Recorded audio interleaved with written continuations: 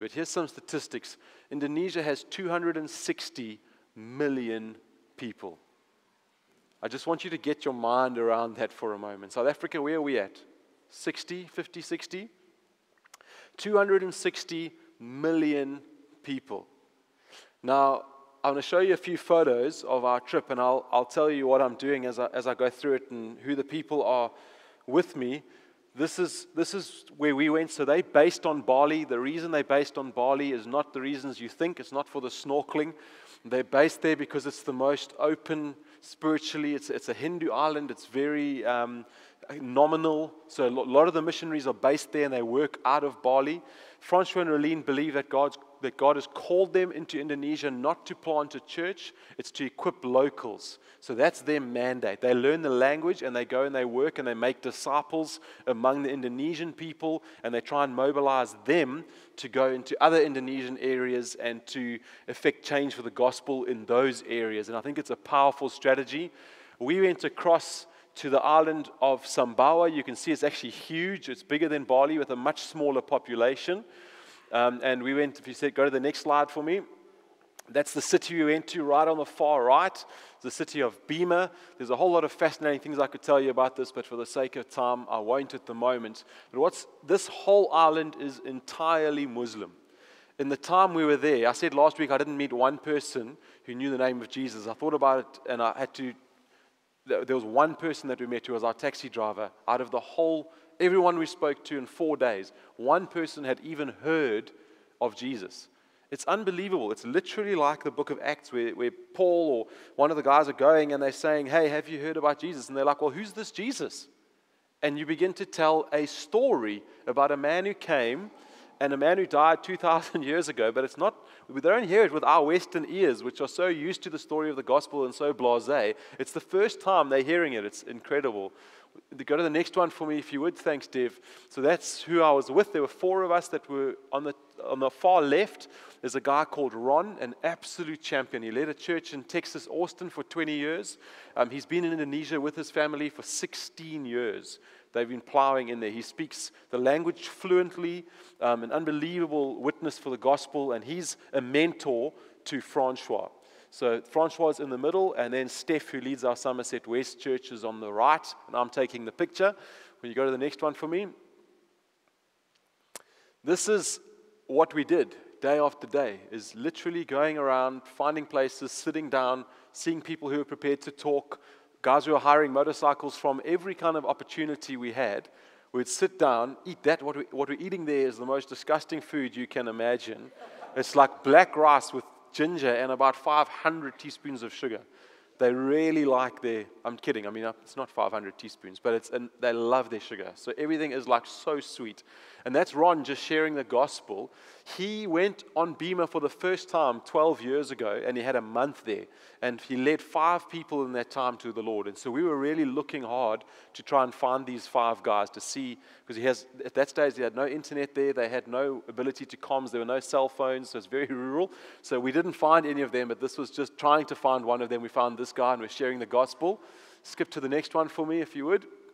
Ron again sharing the gospel with a bunch of guys that we hired our motorbikes from. Next one. And then this is what we did in our evenings. That's Ibrahim. And what we were trying to do is the strategy that they employ is they look for what Luke 10 calls a man of peace. So they go into a new area, people have no idea who Jesus is, and they look for someone that will open their home, that looks like they're interested in the gospel, that's not against it or extreme in any way, and that person will be the person that they then begin to work with. Over the years, they'll begin to disciple him, and hopefully that group begins to grow and they disciple more people. So we just went back to the same guy every night, buying his little food stuff and drinking their juice. It's amazing. They got these fruit is like everywhere, just tons and tons of fruit. And it's like, we paid 125 Rand for 4 adult males for the entire meal. That's everything included. Not each, for all of us. So we'd go back and just talk with him night after night about the gospel. Go to the next one for us. He's now on night 3, he brought his wife, a friend, and another wife. So now you can see how it begins to grow. And you're sitting and you're talking to 4 people. And that's as far as we got. We didn't have open air church service. If you go to the next one for me. Devin, will you play that video? Thank you. This is just looking from the top of our, you can call it a hotel, it's not really, it didn't even have hot water, looking out over the city of Bima, and you'll just get a sound as they are praying at sunset. Hey Ron, tell us what's going on here. So it's Maghrib, which is sunset it's a call to prayer that we're hearing from all the mosques around the city. And most of these are people that are doing what's called the Adsten, where they're calling us to pray. And so we are praying. We're answering that call, praying that they'd know Jesus. And their call, and we stand up on the roof and at night and we begin to pray and cry out that God would bring change in those areas. It's an amazing thing. Dev, if you go, I think we've got one or two more pictures. This is a group. So Ron and Francois coordinated with an American church called Antioch. They're doing some cool stuff. They sent 1,300 young men and women over for 3 months in varying teams over now. So it was May, June, July. So when we got there, they just had these 1,300. But the real fruit that they're seeing is that for that group, they had 300 interpreters. And they have committed to following up on, there was about I think they shared the gospel with 15,000 people over that period, and they had about 1,000 people who said yes to the gospel. Obviously, there will be good and bad fruit in there, but they've immediately started what they call discovery Bible groups, is where they sit and they begin to discuss and understand the Bible and how do they obey the Bible. And these 300 translators are the core of those who are going to be doing the discipleship groups with them. I want you to note, young men, how many women are in that photo and how the women are stepping up to the plate. And where are our men? You young oaks. We're going to send some of you. But there's majority women. This is one of the groups, and they're doing multiple trainings like this of the translators. The Christians across the whole nation of Indonesia are officially at about 9 or 10%. But it's incredibly animalistic by religion. So that means that some of them proclaim to be Muslim, some of them proclaim to be Hindu, some of them proclaim Christianity, but underneath it is a very underlying ancestral worship, is effectively what rules the nation of Indonesia. Demonic manifestations are common. It's not unusual at all to see people oppressed with demonic stuff, to see crazy illnesses and a lot of deformity and things like that going on. And Ron said this, and this is where I want to end this section of what we're talking about this morning. He said that he's done an audit, and in Austin, Texas, where he's from, there are more Christian workers in that one city in America than in the entire Indonesia. Then he said, there's something wrong. He said, there's something wrong. He says, we are sending our resources and we are sending our people to the places that already heard. They've already heard the gospel. They've already got teachers. They've already got people telling them about Jesus. And those places where there's 260 million people, where the bulk of them have never even heard the name of Jesus, we're too afraid to go. We don't want to resource. We don't want to send people there. And that challenged me. So I've been praying since I've been there, and as I come back, and I think we should start praying it into the future. Imagine if God sends from us here some long-termers. Do you know what that term means? So we need people the missions are difficult. Going in there, I was extremely ineffective because I can't speak any of the languages. We need people who are going to go there and are going to commit to spending a year learning the language and then another few years to actually discipling Indonesians that are able to then disciple Indonesians. That's what we need to happen. And so I'm going to put my faith out, and I'll do it publicly and say, God, would you send some of us, those long-termers, would you send men and women from this congregation, like you've sent Francois and Rolene, to go and join in the work that's happening? And maybe even this morning, God would stir something in your heart.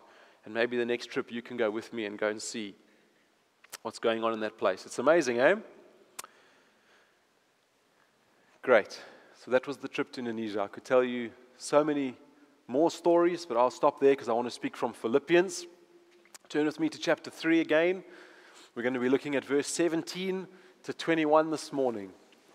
Right, let's join and read together Let's do it a little bit differently this morning. Won't you read with me? So let's stand to our feet and just get some blood flowing through our veins after a bit of a testimony about Indo. And let's read from verse 17 together. Brothers, join in imitating me and keep your eyes on those who walk according to the example you have in us. For many, of whom I have often told you and now tell you even with tears, walk as enemies of the cross of Christ. Their end is destruction. Their God is their belly, and they glory in their shame, with minds set on earthly things.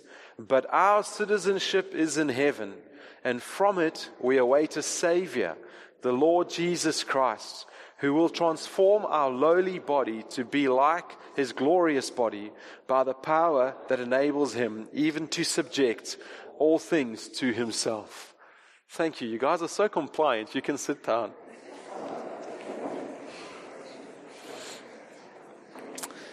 This morning I'm going to be speaking about living examples, and I think it's such a pertinent place to reach in Philippians as I've been talking to you about Francois and Relene and their kids, and the incredible living example that we've got out of NewGen that's living in this place in Indonesia. And I know that's a temptation to hold up the missionaries as kind of like, ooh, over there, but right here in our midst this morning we've got another whole 18, did you say?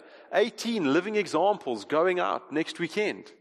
I must mention that Charmaine is not here this morning, but she's going on that team. So for those of you who are older, and by that I mean over 30 in this context, Charmaine's going on that team, I just think that's cool. So I just wanted to share that. But we've got living examples among us, and that's what we're going to speak about this morning. So let's ask this quick question. What is Paul saying? What is he teaching? What is he trying to encourage the Philippian church in this verse?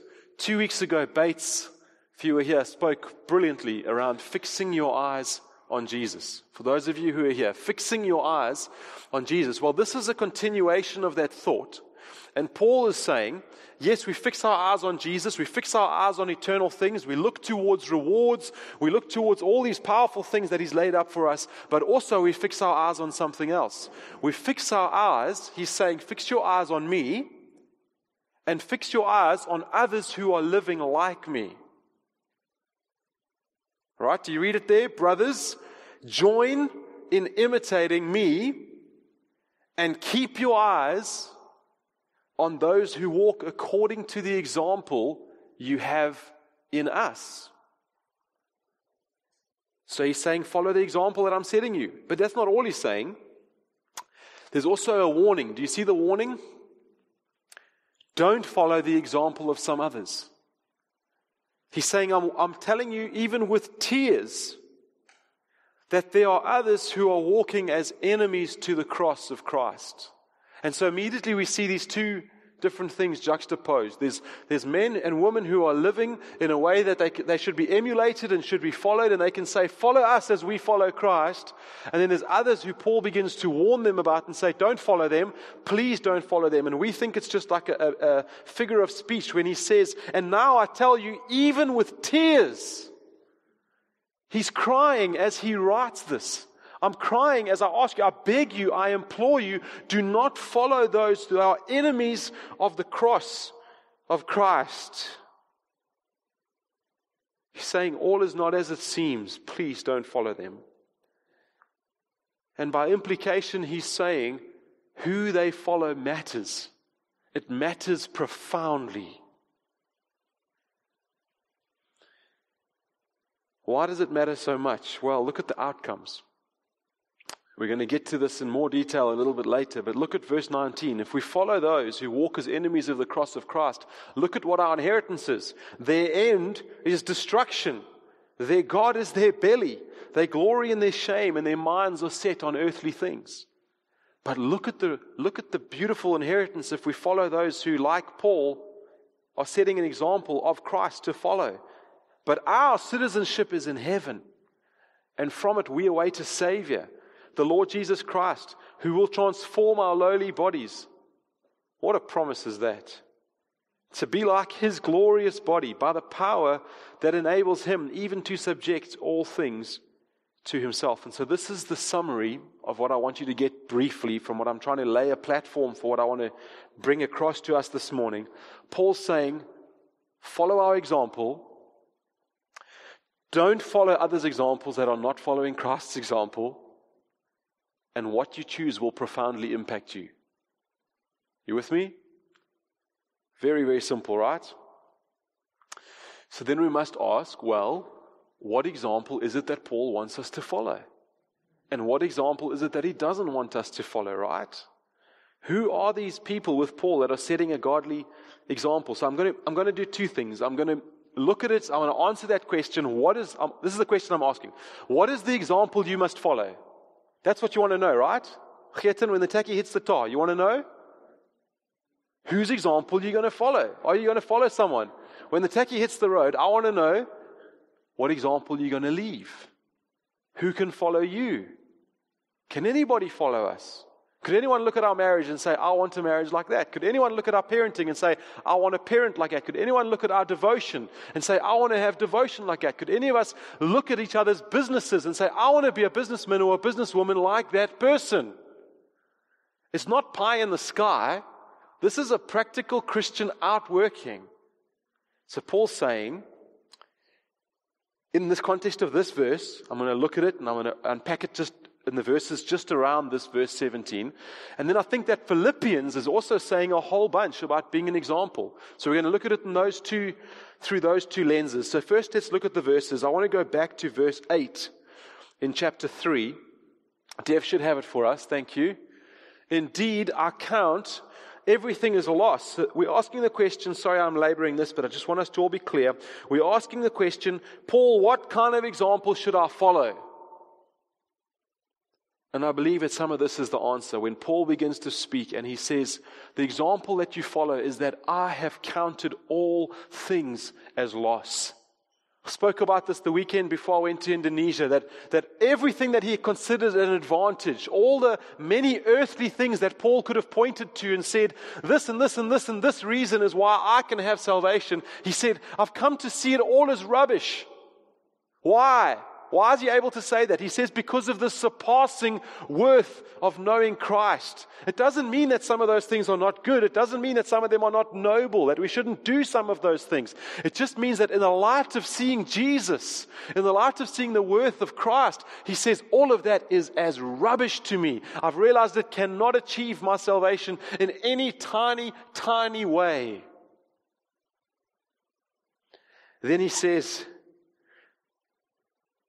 that I may gain Christ and be found in him, not having a righteousness of my own that comes from the law. I hope already in our hearts, as we've been doing this series in Philippians, when I read that text, something of recognition jumps up in your heart and you say, thank you, Jesus, that it's not the law that qualifies you. Aren't you grateful that it's not your ability to follow laws or moralistic behavior that qualifies you? I know some of you. I know me. We should all be unspeakably grateful at the example that Paul has when he says that we don't have to follow the law, but that which comes through faith in Christ, the righteousness from God that depends on faith. So he's saying the example that you follow is that my righteousness depends on my faith. Do you remember some weeks back, I did an illustration up here, and we had a piece of string, and I had a piece of wire, and I had a Bunsen burner, and I had all these different things. We looked at the phrases through the whole book of Philippians. We looked at every time that the little words in Christ appeared, or in the Lord, or in the Lord Jesus Christ. And we found words like assurance. We found words like faith. We found words like confidence. All of these different words, and they said we have confidence in the Lord, we have faith in the Lord, we have assurance in the Lord, and you can go and find them yourself in the book of Philippians. And I took those phrases, faith, love, hope, joy, and we hung them up on the string, and I got the Bunsen burner out, and I said, what happens when we have circumstances that come and press in on our lives, and we have the fire of circumstance, which some of you are going through right now with health? Craig, it's good to have you back in your neck brace. Praise God for your protection in that accident. Go and ask Craig for a testimony of God's grace over his life, and he'll tell you afterwards. Just look for the man with the neck brace. That's him. But what happens when that Bunsen burner comes and burns and you've placed it on string? We burnt the string and it just snapped and everything fell down. And then we put it on the wire. Our faith is locked into righteousness in Jesus. That's where our righteousness is from. Nothing you can do, nothing I can do. Man, that's so freeing. If that's all you take from this whole long Philippians series, if that's all you take, that you can do nothing to earn your salvation, then we've won.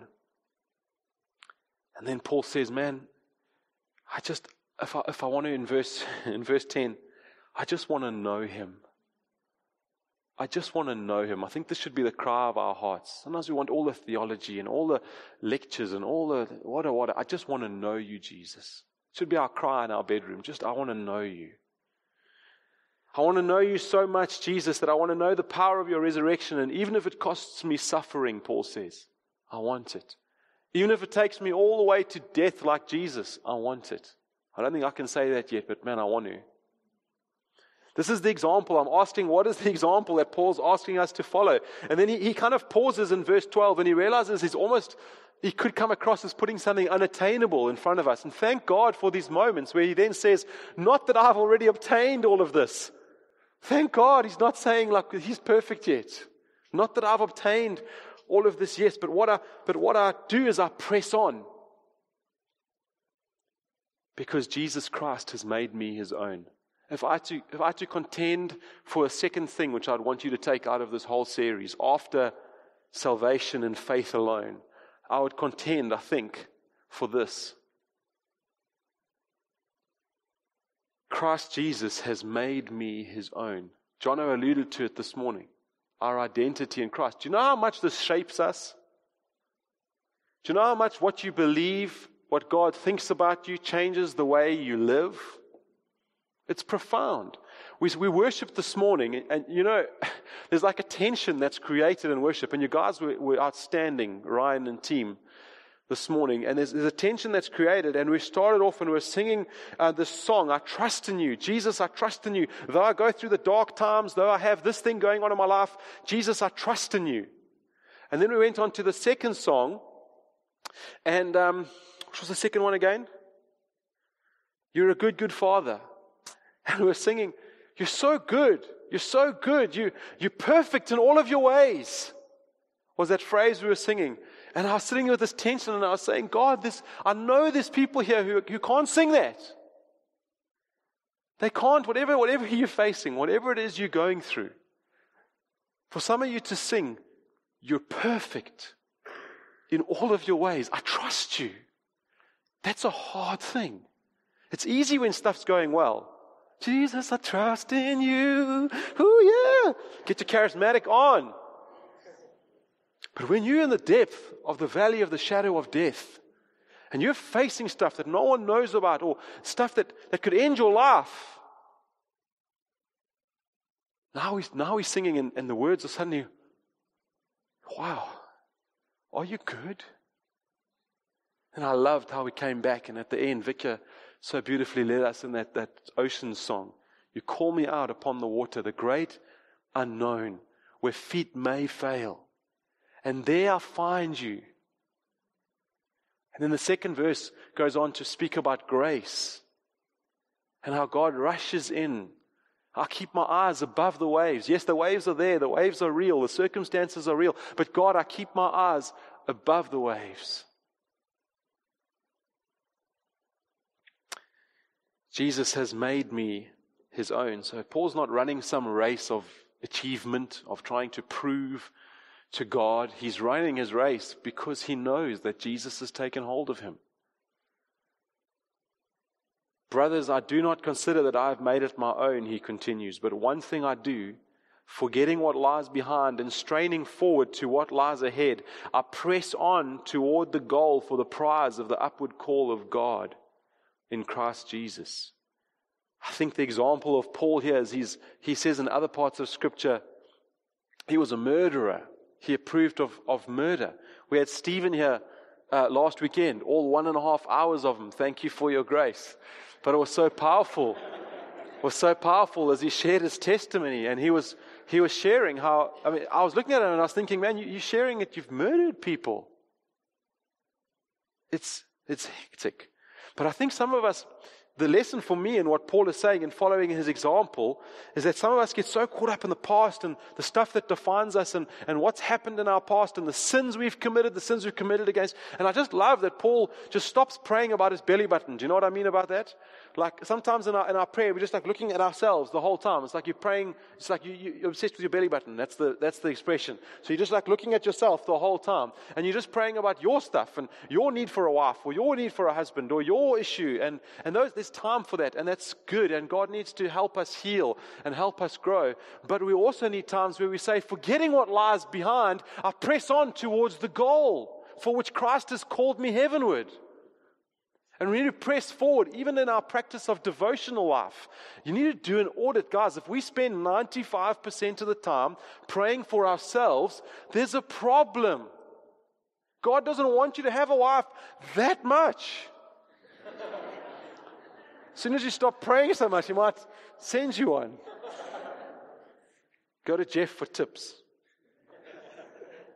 And excellently yesterday. But then Paul also realizes in verse 15 that not everyone's there yet. And he says, let those of us who are mature think this way. And if in anything you think otherwise, God will reveal that also to you. It's great, isn't it? Not I'll sit down and convince you and force you and make you follow NewGen's rules. No, God's going to get you. The hound of heaven is coming for you. Sorry, I was much longer there than I wanted to be with that. It's just such a beautiful section of Scripture. But what Paul's doing is that he's effectively, when he says, imitate me and imitate others who are following Christ, that doesn't say it in there, but that's the insinuation. He says it all over the Bible. Follow me as I follow Christ. He's looking back, and it's almost like this race that he's talking about. You know, the metaphor Bates was using was a very accurate one to the text. It's a race. But it's also like a pattern. He's saying there's like a pattern that I want you to follow, and I want you to look at us, and I want you to see how we're doing it, and I want you to follow it. It's practical, right?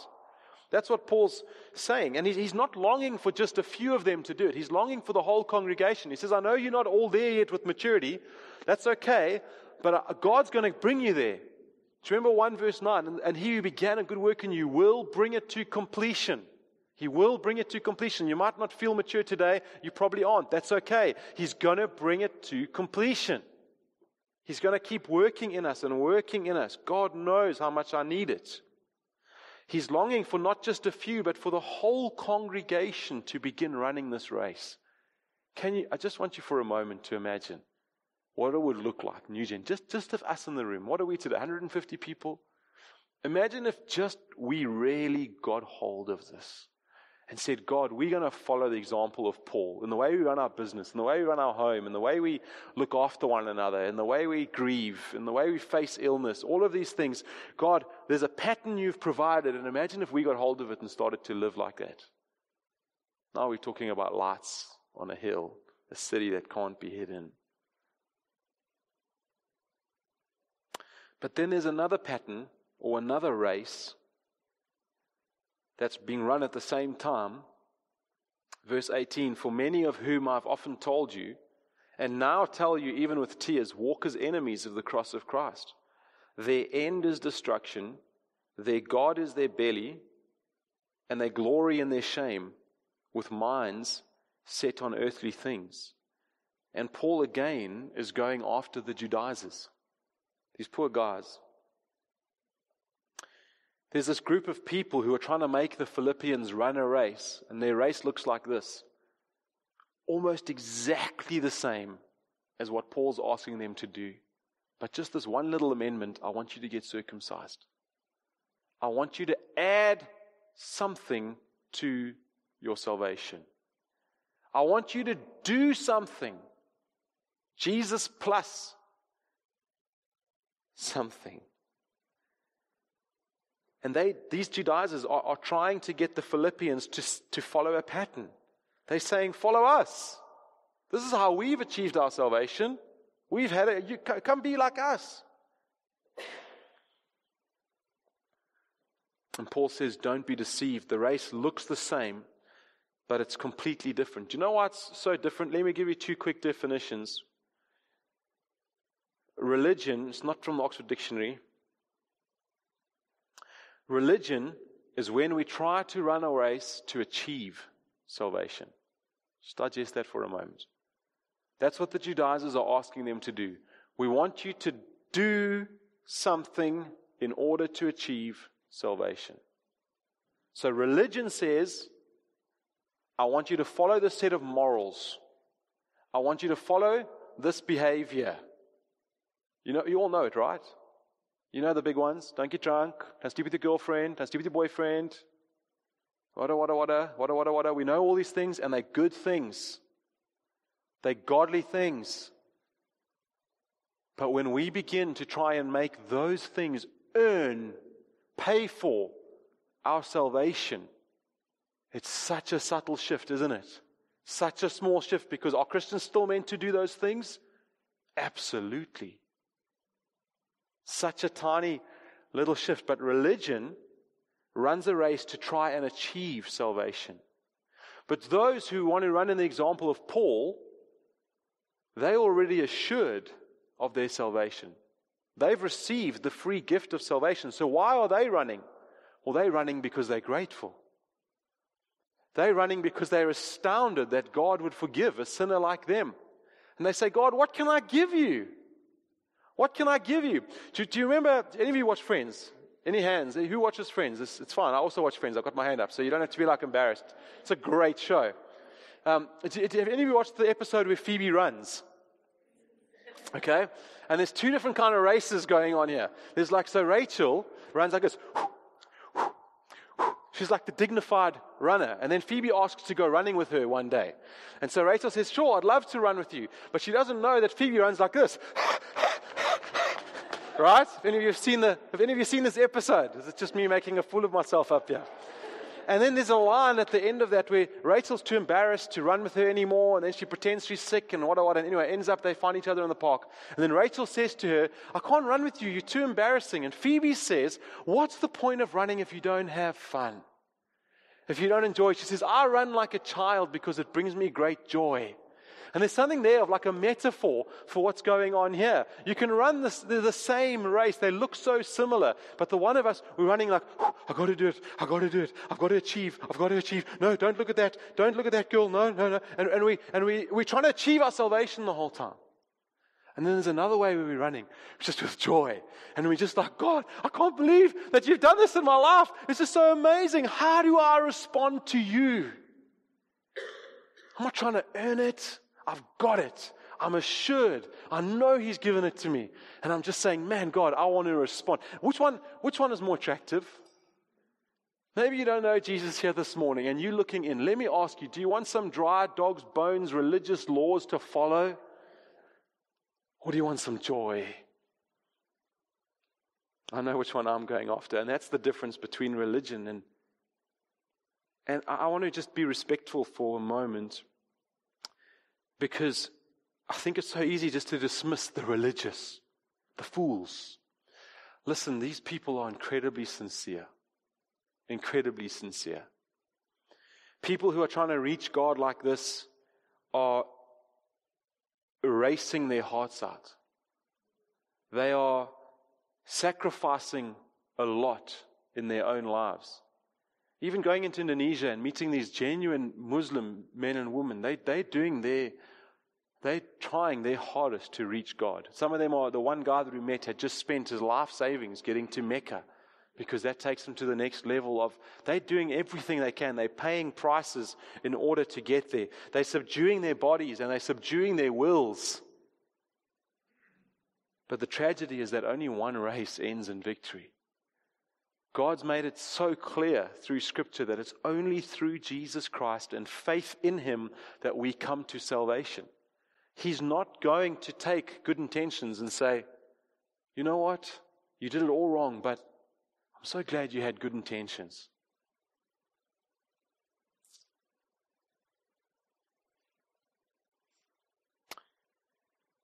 For the sake of time, I'm going to skip this next section. But when you read the book of Philippians, just say this briefly. When you look at the whole book, there's so much around the example that we should follow. And it all hinges on this one big thing in chapter 2. Do you remember it? The Messiah poem? And Jesus himself, who being God, did not consider equality with God something to be grasped, but gave himself up. There's this incredible picture of the gospel in those 4 or 5 verses in chapter 2. And basically, where Paul is in this specific text, Paul is saying, follow me. Really, the whole book of Philippians is saying, follow Christ. Follow Christ. Follow the example of Christ who laid down everything. And you can go and get that and listen to that because it's deeply encouraging. But let me close off by asking a few practical questions. What does this mean for us? So we've been talking about the Philippians. We've been talking about what Paul's trying to write to the Philippians. But what about you today? In your Stellenbosch life? In your situation that you're facing? Well, what does this mean? I want to just suggest a few things. They're not complicated, extremely simple. It suggests that you need to choose very carefully who you're going to model your life on. If you don't know who you're modeling your life on, don't assume that you're not modeling your life on someone. You are. You just haven't thought about it. On TV, on some celebrity, some Twitter tweet, you're basing your life on something. So the kind of 2 immediate questions that spring out of this text for us is, well, who are you going to follow? Here's some options. Maybe you're going to so we've all got family. We've all got fathers and mothers. Some of us have really healthy ones. Some of us have really unhealthy ones in terms of relationally. You can choose, regardless of what your background is, whether you're going to just let that kind of flow through your life into your friendships, kids, whatever else, or you can choose and say, no. God, by your power, we're going to start a new lineage here. By your power, that stuff that I see in my family, that's going to stop. I'm not going to be that. I'm not going to be the next divorce case in my family. I'm not going to be the next whatever it may be. Angry husband, angry man. I'd love to, I could share so much stuff here vulnerably with you guys, just around the things I've got good parents, but God's had to cut stuff out of our lives. And you know what the scary thing is for me as I am a parent? Is that I realize the same thing is going to happen with my kids. They're going to have to go before God with hurts that they received at my hands. Trying my best, let me tell you, trying my best not to hurt them.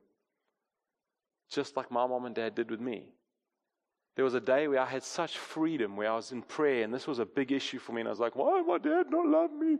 And I was like, and I went before God, and it was like, with the greatest clarity, God showed me that my dad had done the best he knew how.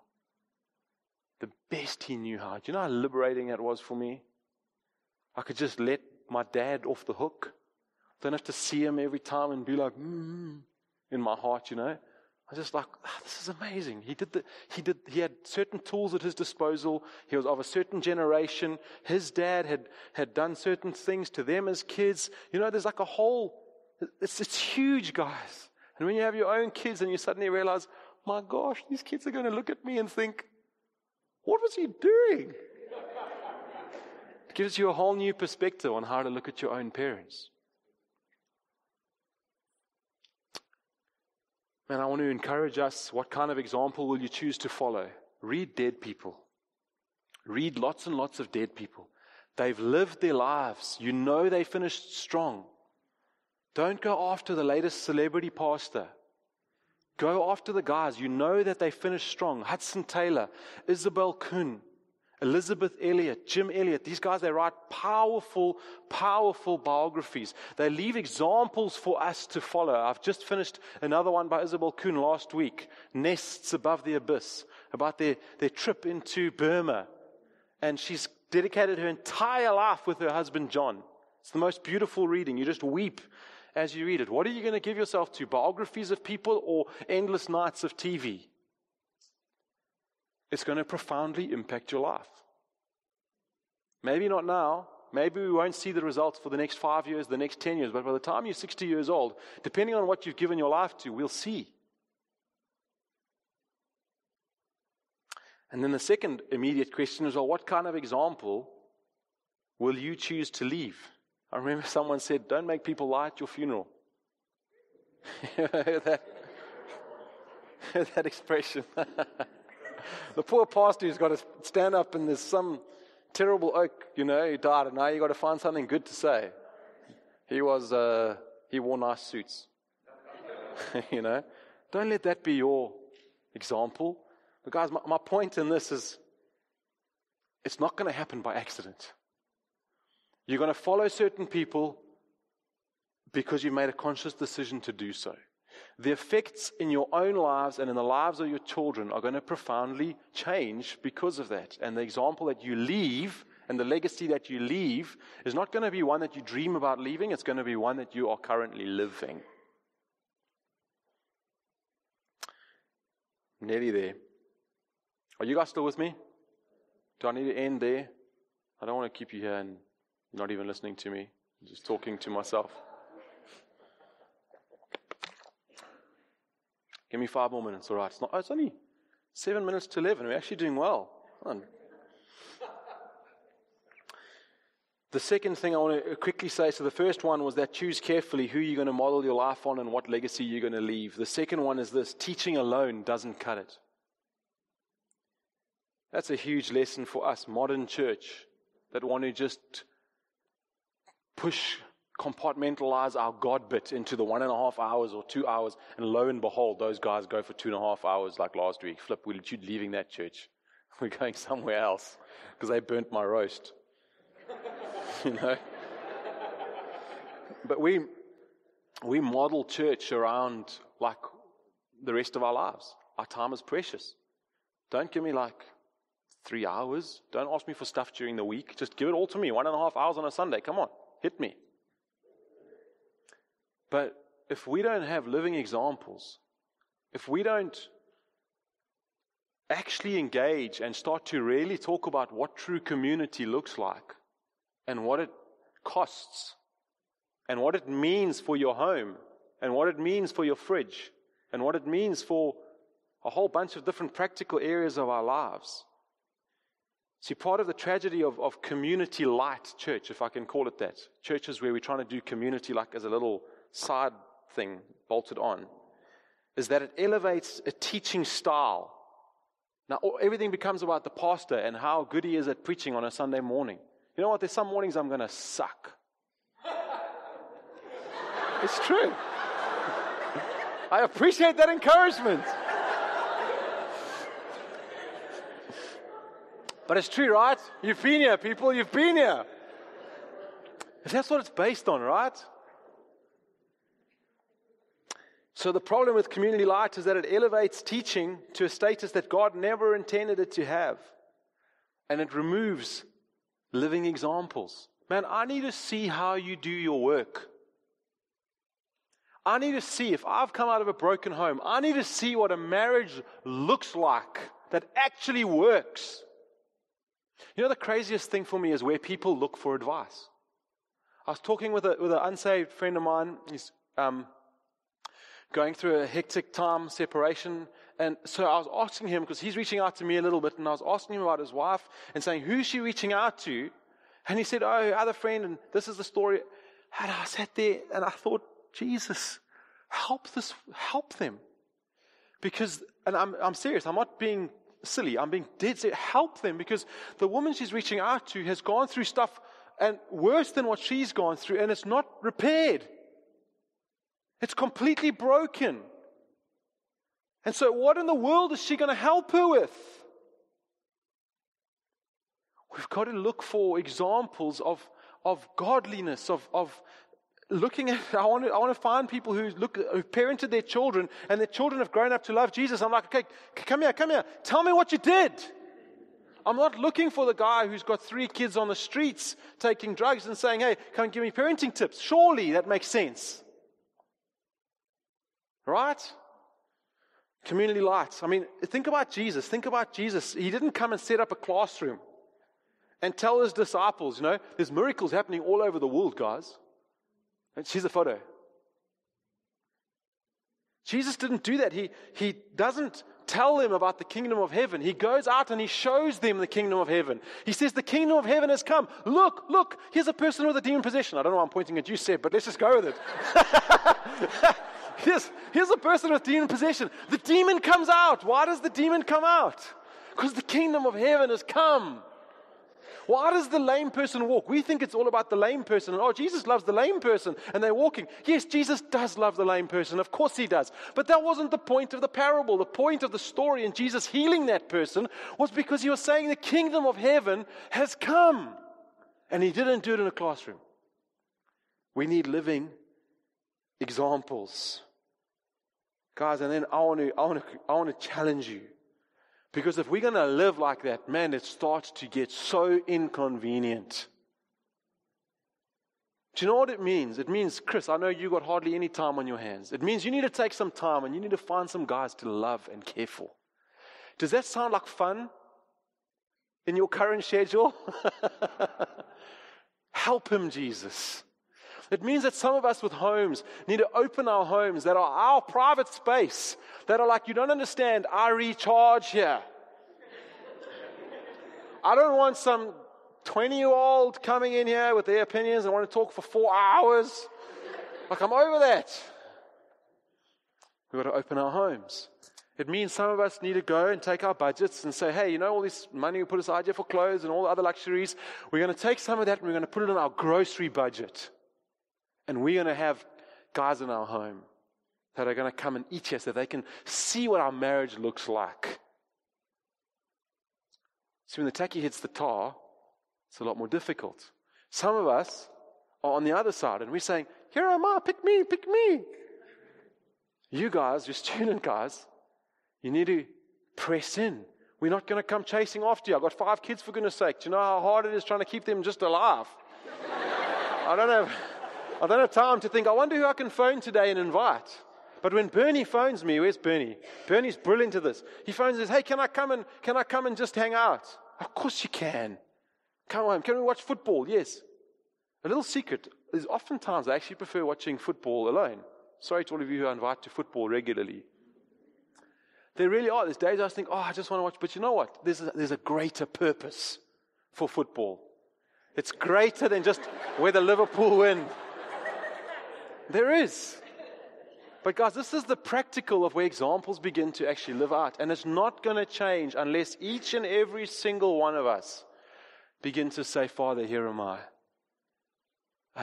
Daniel and Kendra, I don't know if you guys are here this morning, shared a beautiful story that in her home, the parents every single Sunday night had a movie and popcorn evening. Her mom just made mounds and mounds of popcorn. They got a nice, wholesome Christian movie, hopefully. And anyone was invited, any Sunday night. And it was just an open invite. And guys would just come into their home. I'm telling you, if you went and found those people who watched silly movies at their house, guarantee you'll find stories of God working in their lives. I saw something in their marriage. I was just blown away that they opened their home up. Man, and I'm speaking to myself here. We need to get so much better at this. Clear some of the clutter out of our diaries. Shall we pray and end it there? Father, I want to thank you so much for your word. I want to thank you for the gaps that I've left this morning, that your Holy Spirit can come and so fill them and so stir our hearts to action. Lord, we want to be people who respond in obedience to you. Not hearers of the word only, but hearers of the word who then go out and do it. Lord, even in our lives this morning, come and challenge us as to how we can live more meaningfully as examples to one another. But how we can leave an example for others to follow, because those ahead of us have given us an example, have taken time out of their diaries that we would take time. Those who have supported us, God, would we support as well? Father, I want to pray for insecurities in the room today. Those who don't feel that they can ask for anyone's time or that they're not worth anyone investing in. Lord, would you come and smash those things in your name? Lord, I want to pray for any condemnation of people who feel like I've tried to run over their private home space or push them into something they're not ready for. God, that's not my intent. My intent is that I just provoke a little bit and let ears be open to hear your word. Lord, you speak to them. You challenge us on what we need to do, God. that it would be sustainable and have lasting fruit. In the wonderful name of Jesus, we ask these things. Amen.